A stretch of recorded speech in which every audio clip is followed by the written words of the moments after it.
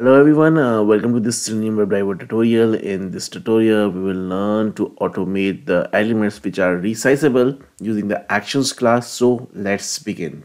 Try to understand what are the resizable elements, and then we will see how we can automate those elements. In order to understand about the resizable elements, let's go to the browser here, and in browser search for jQuery resizable demo, and you need to go to this first URL, which is jQueryui.com resizable. Click on this one and it will land on this particular page, and here you can see that we have this box here, and this box is resizable, which means that we can change the size of this box. And how we can change the size of this box? We need to pick from the left corner and change the size accordingly. Now this is something which we need to automate, but before that, just let's inspect this element and see where it is. So if I go here, and you can see that it's under the iframe here, right? This means that first we need to switch to the frame or iframe, then we would be able to automate this one. Okay, now go to the Eclipse here and let's create a new class here, and let me create a new class. Go to the new class, naming it as automating resizable element.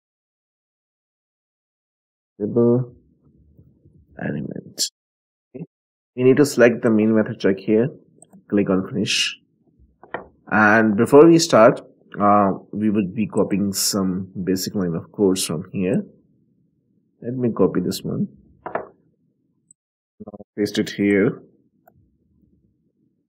First, we need to change the URL. Go to the website, copy the URL here, and change the URL. So after changing the URL, the first thing which we need to do is that we need to switch to the frame. We already know how we can switch that. So basically it would be driver dot switch to dot frame. So there are multiple ways here. We can go with the index, we can go with the name or ID, or we can go with the web element as well. So if I go back to the browser here and let me inspect this again, and here we can see that we don't have any kind of ID or name, right? So this means that we cannot use ID or name in order to switch the frame. What we can do is that we have two options left. Either we can go with the index. So if we talk about this particular page, so this is on the 0th index because there is no other iframe, and we can confirm this by using the Control F. And if I search for iframe, so you can see that there is 1 of 1 here. So iframes usually start from 0 index. So if I using the index 0, I can switch to this one. And the other way is to using the web element. So we can use either of those, and the easiest is basically with the index here. So dot frame and go with the 0 index, and that's it. Now we are basically able to switch the frame. Now we are inside the frame, and inside the frame now we have this box, and as we discussed that we need that corner side, right? We need this corner area, right, in order to resize this one. Okay, so we need a element or locator for this one. Right click on this one, click on inspect, and here just go here, and so this is basically a div and resizable this one, and this is very easy to automate this one using the XPath and any other locator as well. So what we can do is that we can use the XPath here in a very simple way for this particular diagonal one. And let me go here and go to my extensions, because we should use the extensions such as the selector sub, and going to settings here, let me search for the extensions, and we have the selector sub. Let me enable this one, and now I would reload this page here, and we will see. I think we need to close the browser before it got activated. So let me close the browser here, and let's open this one again and in the website. And now on the right corner, select inspect, and here now you will see the selector sub, and you can see that we have these different locators available which are unique in nature, right? So let's go with this relative XPath, but let's ensure that we are actually targeting to this right corner arrow. Okay, and let me copy this one, and let's go here and driver dot find element by dot XPath, and we need to provide the XPath here. Okay, and after providing the XPath, what we need to do is that we would be saving this into our web element so that we can utilize that in our actions class. So simply what we need to do is that web element, and let me name it as resizable equals to this one. Now we need to import the web element from here. Okay, cool. After identifying this corner, now what we need to do?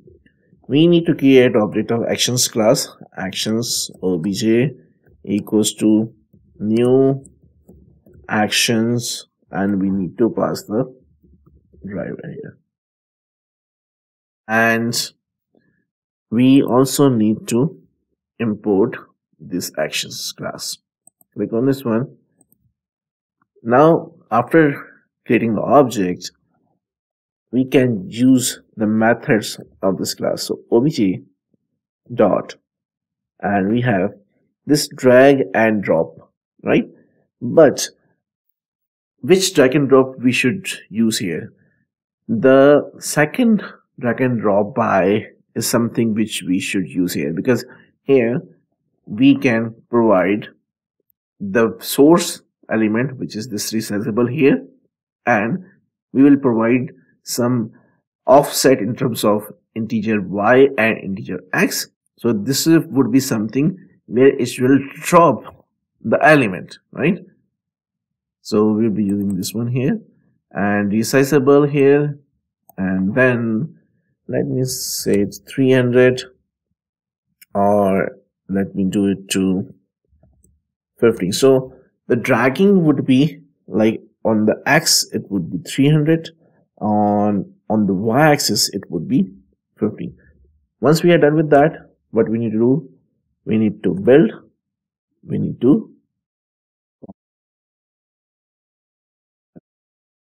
now let me save this one and run this one and see what happens. Right click on this one, go to run as Java program.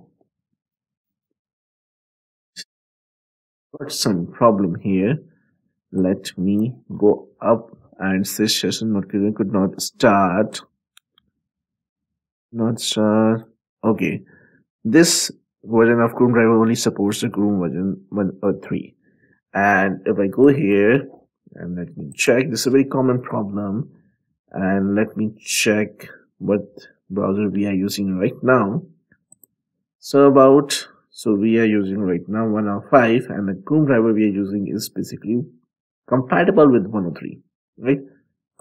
So for that, Chrome driver download. We need to ensure that we have a driver, but let's wait because it's updating, so we might need to have a latest version of this one. So let me go here and go to this WebDriver, Chrome driver here, and this is something which is compatible with 106, right? And it's already updating, so it will be updated to 106. So just wait for a moment here, and also meanwhile let me download this one here and this one from here because I'm using a Windows. Let me show this one here. Then show into the folder and let me extract here and let me copy driver from here and let me see what is my path of drivers. So it's D Selenium tutorials, and under the tutorials we have a Chrome driver, and here I need to place this updated file. So let me go here into the Selenium tutorials, then I have this one, and here I need to replace this file. That's it. And now if I see if it got updated, so relaunch and see what is the latest version. Either it's 106 or 105. Okay, it's 105. So what I need to do is that I should go with 105 then. So let's download this one. I thought it should be getting updated to 106, but it didn't. Let me show into the folder, go here and extract this one. And for extraction, so it was 3, right? Here we got the 3 one. Okay, let me copy this one again, go into my tutorials and Chrome driver, and here we need to paste this one. Are done now. Okay, so we are good to go, and let me close the browser here and let's save this file again and let's run this one and now see what happens. Ideally it should work now. Yes, it is working now. It is going to the website, and here you can saw that it got resized. Now let's change some values here, like from 50 to 100, so that we can have a different resize this time. And now go here on as, and this time it will be resizing to some different. Yeah, see this point is basically in terms of 300 and 100, and if I go here and let's change it to 200, or let me change it to 100 and 100 and see what happens. That's how actually we can see how much we need to resize here. And square resizable here, it's 100 and 100 here. So that's how we can automate any kind of a resizable element using the actions class, and we need to ensure that we would be using this drag and drop by method, where you can provide this offset of in terms of x-axis and y-axis here. Thank you so much for watching this tutorial. If you like our content, then do like, comment, share and subscribe our channel. Once again, thank you so much and see you in the next tutorial.